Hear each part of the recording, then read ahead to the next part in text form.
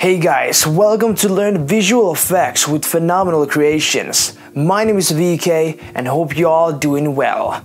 Today we do advanced tracking and matchmaking just using 3 buttons inside After Effects to create the most accurate tracking I've ever seen. It's an amazing method. Coming up.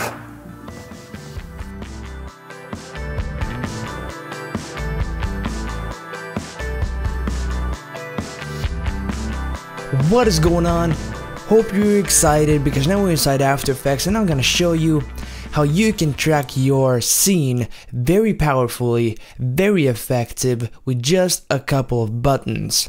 What am I talking about? Am I serious? Yes, I am. So let's go ahead and jump in straight in.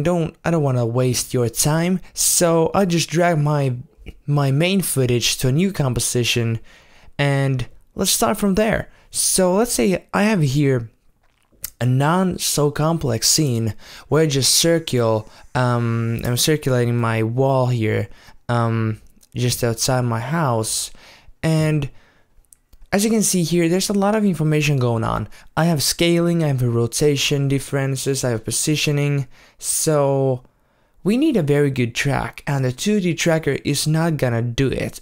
Especially if I want to put elements onto the wall looking like it's sticking to it. I could use something like the After Effects inbuilt 3D tracker, but it's not the most effective every time. It gives a lot of error messages and doesn't see and recognize your footage as reliable layers. So I'm going to show you a plugin that does this work for you easily with just 3 buttons, and it never fails. Like 99% of the time, never fails.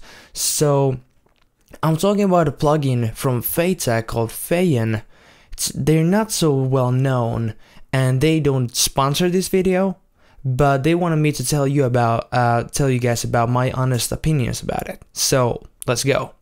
So go ahead and select fayIN from your effects and presets panel and check the link down in the description if you want yourself a 30-day trial. Go check it out. I will talk about this a bit more later. So I will just drag this on here and a pop-up in a window will appear to your screen. And it basically says that your footage has been recognized as a background layer for the tracking. It's very straightforward. And then what we go ahead and do, and let's go ahead and click on Add Track. Simple as that. And then we have another pop-up window. And there's 3 basic things you need to change and tell the plugin what you want to track. The first one is the interval on what you want to track, where does it start and where does it stop. For the ease of this tutorial, we'll keep it on like the first frame and the last frame of the video. Then the method, there's 2 kind of methods, and these are actually pretty cool methods. One is rectangular, so that is basically used in my case where you have perspectives, like walls or these kind of things where you have 3-dimensional perspective. Very handy to have. The other one, which is mask region tracker, is basically if you wanna like paintbrush over an area which is unformed, it's not regular form like skins, for example your thigh or your shoulder or a bush or a shirt hanging here, and you can just like paint over it and that will find it as a tracking thing. But I will go ahead choose the rectangle region tracker here, and let's go ahead and start dragging a rectangle. And it just to click, and you don't even have to hold, you just go ahead and click on the lines here, and I will use the tile lines to keep the perspective right. So I'll just keep like this, and the line goes there. So we're keeping the perspective right like this. And then you can also go just and modify the points if you're not satisfied with them. Then the area type, very important to have, and you can't start tracking without it. It's very simple. There's 2 main ways how you can deal with this. One is a static area, so basically just the camera moves around the object you're tracking. And the dynamic tracking area is basically when the object is moving and also the camera is moving. So I have a house, and as far as I know, my house is not going anywhere, so we'll use the static area. And then there's a bunch of advanced properties, but I won't go dive into them. And then I will just hit start here, and then you can see a progress bar starts to progress the whole track here. And the good thing is, when you start a track there, wherever on the timeline, it will apply a powerful track wherever and to the whole video clip. So it's pretty fast, but I will let you know when this is done. So go ahead and grab yourself a cup of coffee, and I'll see you guys in just a second. So let's see here. Now the track has completed, and if we go ahead and watch and scrub the timeline, you can see a very perfect track here. You can see absolutely no flinching in the areas. It's perfectly tracked to where I wanted it to be, and this is exactly what I want, and this is exactly what people want when they track. Very simple and very, very powerful. So okay, this would not be an effect tutorial if I would not show and demonstrate what you can use this for. So let's go ahead and add some, for example, some text layers here. So I will go ahead and make a new composition. So it has to be a composition. Remember that. So, and I will just call this example text like this. And I can go ahead and click off the transparency so we can see what we're doing. Let's go ahead and type in the text tool and type in, for example, tutorial like this. And let's make the text shout us to us. So, and then we go ahead and change it back to our vector tool.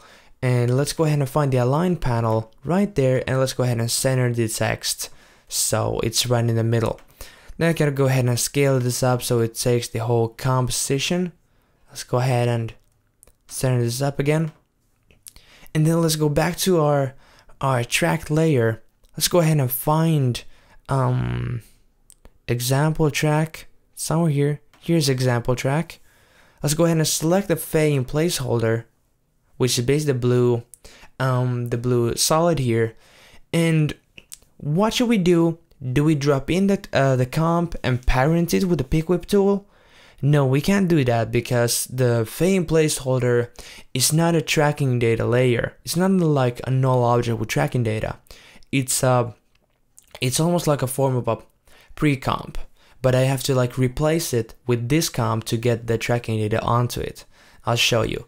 So I'll go ahead and drag this example text comp and click on Alt key and keep it down to the table. So hold the Alt key and release it on top of the fayIN placeholder, and then it will ask you that do you want to adjust the ratio of that comp you put there so it matches the ratio of the blue box, which was the tracking data, or the composition. So if I go and hit no, it looks basically like this. But you know, you can and look what the other option does. So here you can see it's perfectly tracked. It looks super beautiful, and I can just get never enough of it. So this looks cool, but let's make it a bit more three-dimensional. So don't click on the 3D tool, like the 3D elide layer. Don't do it because fayIN won't recognize that as a workable effect, and that will do that it will pop up here as two-dimensional. It's not on the track anymore, and you can't undo back so it's staying on the wall, so you have to start the tracking all over again. I did this mistake a few times, but don't you as smart people do it. So let's make this 3D in another way. Let's go ahead into layer styles and finding drop shadow. Okay, you might be wondering what the hell am I doing. But let's go ahead and find the distance, make it a bit bigger there, and then let's add the angle so it's to the wall. Let's kick up the size a bit. Take down the opacity, maybe just like a tiny bit. Let's go ahead with 60%. And let's take the distance back a bit. And if we look at the scene, it looks way more three-dimensional when it got some very realistic shadows onto it. So let's take down the shadows just tiniest bit more. And this looks pretty cool. And of course I can go ahead and make it to overlay to give it some other kind of look. That looks pretty cool.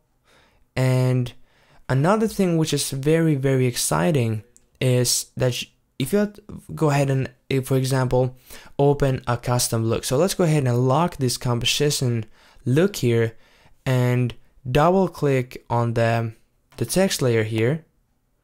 And then you just drag it to the side here and go back to the composition, which is locked. Let's go ahead and take off the transparency here. And let's select the text layer and change it. So this is just a demonstration. You don't have to do the split view, but I can show you what this does. So this is perfectly dynamic. So if you change the text here, it will change automatically into the other comp. So let's say I type in best or estimated 2016. So this works. So it's perfectly dynamic and it works every time. So I go ahead and close this this view and open this up, and let's go ahead and back to the composition here. So this is actually pretty cool. So very powerful, and the track never fails. Like seriously, 99% of the time my track never fails. And then as you saw in the original example, I was using like three-dimensional not three-dimensional, just like two-dimensional graphics, which is animated, used solids, text layers, images. You can put whatever you want to it. Also like like a video. So here I have a text that says let's dance, and then a guy just dancing on my wall. I put this guy on the overlay blending mode to make it blend more with the wall, and here I just used also the overlay. But and then you can of course you can go ahead and animate the text, put images, put videos. You can go ahead and create like these social media hubs onto a wall, wherever. There's like a million ways how to like use this plugin. If you want to like give tattoos to people, if you want to change skin colors, you know, whatever you want. It's very, very powerful. So hope you guys like this thing, and if you want, go ahead and check down in the description. I have a link to their website. Go check it out. Go download the 30-day trial, because I promise you it will be just worth it. So play it around. I would know you're gonna love it. And yeah, that was basically the After Effects part. Thank you guys for watching this video project, and I want to thank fayteq for helping me out with this one. And if you did like it, don't forget to hit that like button just below this video. Don't either forget to give me a comment in the comment section. And hey, if you want to see your video ideas and video suggestions become real episodes on my channel, go to the first link down in the description. It will take you to my form. Fill it out, give me your wishes, and if your suggestion, I will pick a random one. So if your suggestion becomes a real episode, I will give you in that video a specific, personal, and public shout out. So that's very cool. So get busy suggesting. And hey, don't forget to subscribe to the channel if you haven't already. A lot of stuff is coming up all the time, so make sure you don't miss on anything. My name is Veikko, and I'll see you guys in the next video. I will wish you a phenomenal day.